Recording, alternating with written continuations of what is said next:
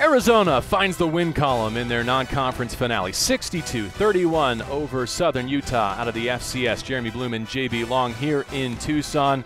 The number one thing they wanted going into Pac-12 play is Khalil Tate to find his former form. Well, this was the Khalil Tate show, and he did it with his arms, not his legs, and he was special.